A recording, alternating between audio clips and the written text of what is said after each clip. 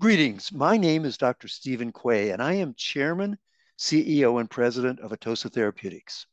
We are a public company traded on the NASDAQ Stock Exchange with the symbol ATOS. This explainer video accompanies a press release we put out today entitled, Atossa Therapeutics announces first patient dosing of Z-endoxifen in the ongoing RECAST DCIS study. Before I go further, I'd like to remind you that this presentation contains forward-looking statements and that you should refer to our SEC documents for making any investment decisions with respect to Atossa. Let's start with a bit of biology. This slide contains the stages of cancer development in a breast duct. From the first picture on the left, numbered 1, which is a normal breast duct. Breast ducts are the channels that milk travels in a lactating breast from the lobules to the nipple. Panel 2 shows increased growth of normal cells, and this is called hyperplasia. Then the hyperplasia begins to have atypical features under the microscope. This is panel 3. Finally, in panel 4, we reach ductal carcinoma in situ, or DCIS, in which there are actually cancer cells growing, but they are not completely contained within the lumen of the duct. They have not at that point invaded the breast. The next step in panel 5 is microinvasion of the breast, which you can see under the microscope, but typically can't see at surgery. Finally, panel 6 depicts classic invasive ductal carcinoma that we are all familiar with. The progression from normal to invasive cancer can take up to a decade, giving us ample time to intervene if we can identify the women in whom the changes are occurring. The next slide shows the change in the annual incidence of DCIS and of invasive cancer, beginning in 1975 and going to approximately 2015. As you can see, after about 1985, there was a sharp increase in DCIS diagnosis, an increase of almost six-fold compared to invasive breast cancer.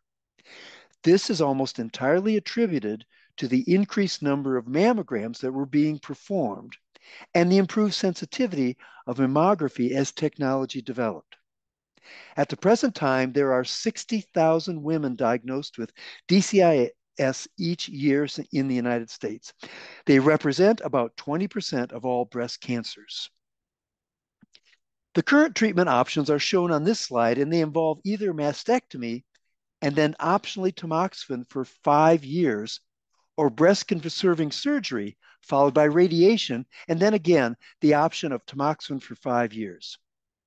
These are aggressive treatment protocols that are very similar to those used for invasive breast cancer.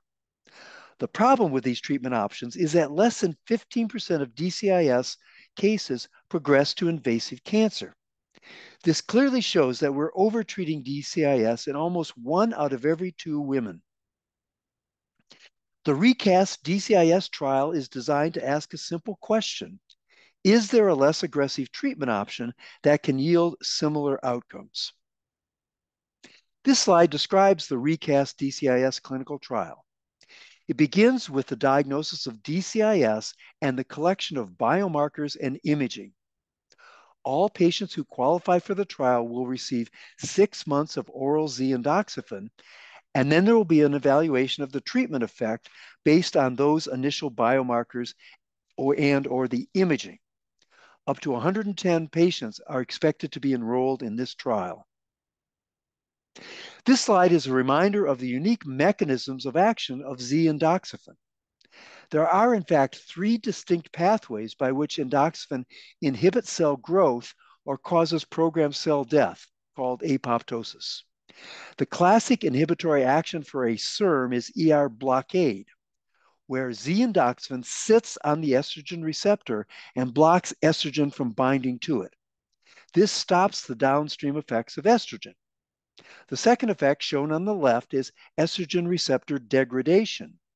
This is a process where the occupancy of the receptor by Z-endoxifen causes the receptor to actually be degraded. This is extremely useful because it allows cell growth arrest without actually having any endoxifen around.